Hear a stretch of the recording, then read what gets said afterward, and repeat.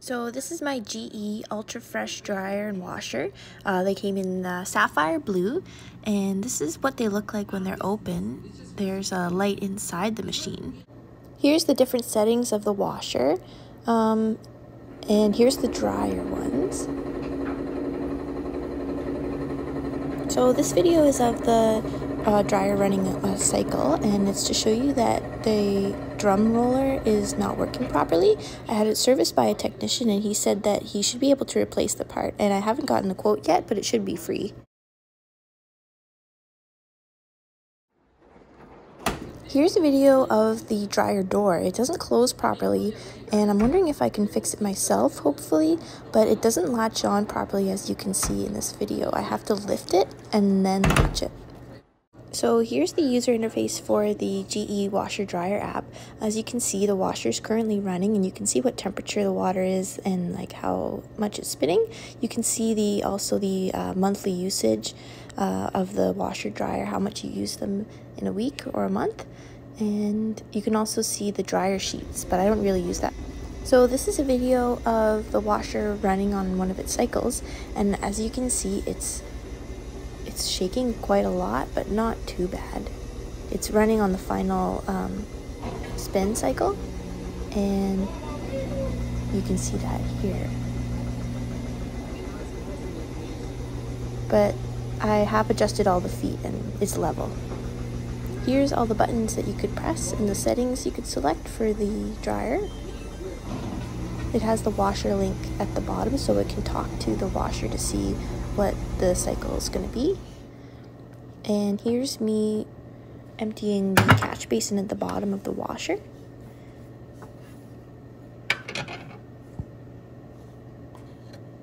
So instead of pulling it, you kind of fold it down.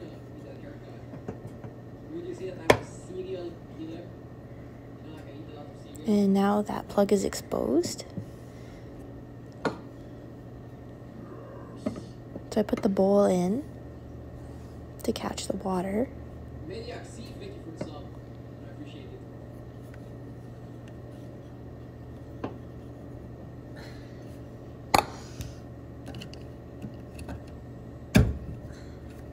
It wasn't too hard to get it open.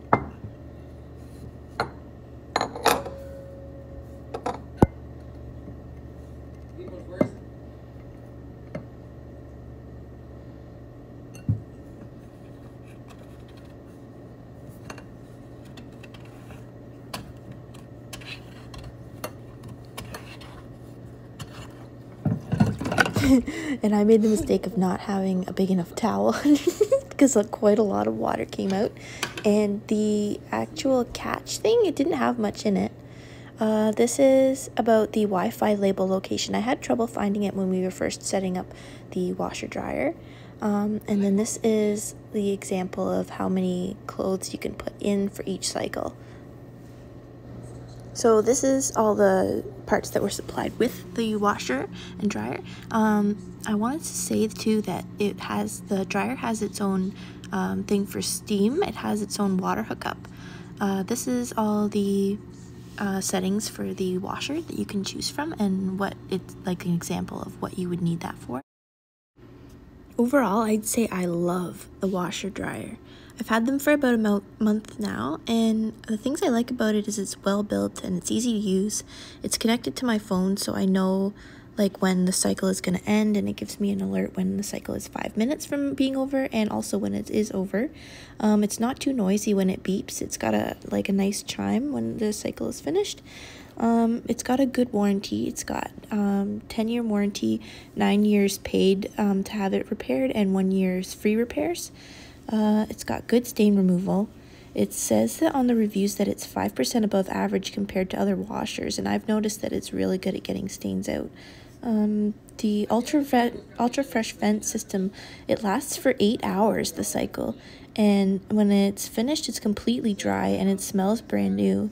I've never had any problems with water being left over in the machine afterwards.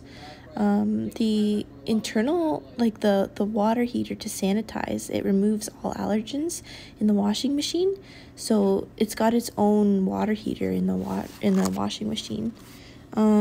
It's got its detergent dispenser, so like it can send it like more, less, or normal amount of detergent to be used in the cycle. The things I don't like about it is the dryer door. I showed in the video that it was hard to close. The drum roller needs to be repaired. The machines were pretty expensive. It was $3,400 in Canadian dollars after tax. The dry cycle for the